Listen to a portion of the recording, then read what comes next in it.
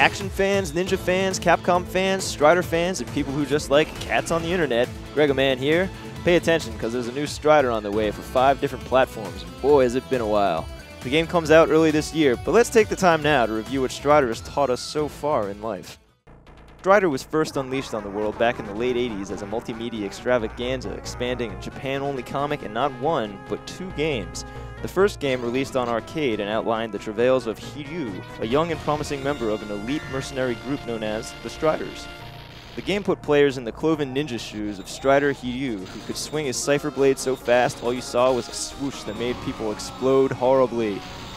The gameplay was simple and fast, taking Hiryu through a variety of eclectic locales, from the futuristic cityscape of Kazakh, to the Amazon, to this anti-gravity chamber, to this here robo-gorilla parlor. Of course, he never could have taken on the evil Grandmaster Mayo without the help of his signature robot buddies, a panther, a hawk, and this adorable little walking saucer, later upgraded to a hovering one.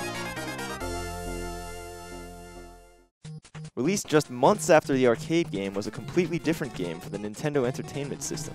Playing to the strengths of the home console, Strider NES featured a more elaborate story which adhered closely to that of the comic, semi-non-linear progression, and lots of character upgrades, like the magnet boots and the aqua boots, because that shark boy ain't gonna kill himself. The game introduced some big ideas while retaining the hack-and-slash, dude-exploding action of the arcade game. Fast forward 10 years to Strider 2, a faster, bigger, prettier reimagining of the arcade original. Call it a sequel if you'd like, but man, that's an awful lot of coincidences. Featuring some of the biggest sprites ever seen at the time, Strider 2, like its predecessor, debuted on the arcade and was ported shortly afterwards to the Sony PlayStation. The PlayStation version, arguably the definitive one, contained not only a near-arcade perfect port of the game back when that was still a feat, it also came with the original Strider on a second disc. On top of that, clearing Strider 2 would unlock the alternate playable character, Strider Hien. And clearing both games would unlock a PlayStation-exclusive stage, Stage 00, which used the backdrop from the high score screen. And that's about it.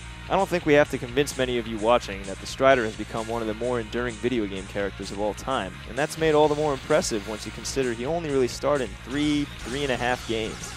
Is Strider's longevity due to the colorful dystopian setting, its dazzling star jumps and cipher swooshes, its multilingual cast? Well, one factor might be the fact that the first game was ported to a veritable crapload of systems, most notably for many of you on the Sega Genesis.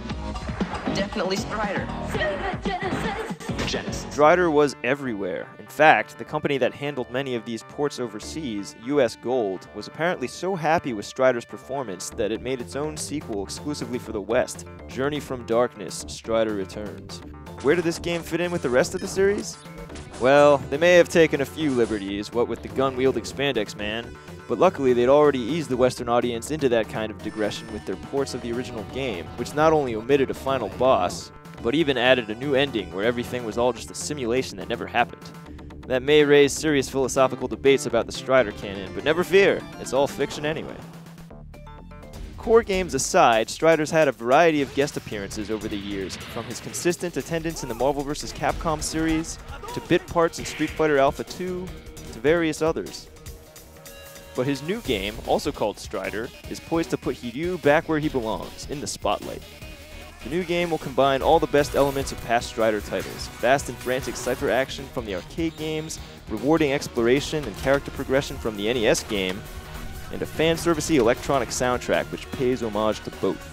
You'll also catch plenty of appearances from returning cast members, Solo the smack-talking cyborg, the robot gorilla Mechapone whose existence remains a mystery, and the unfortunately named Pooh sisters, to note just a few. Look forward to Strider on Xbox 360, Xbox One, PlayStation 3, PlayStation 4, and PC early this year.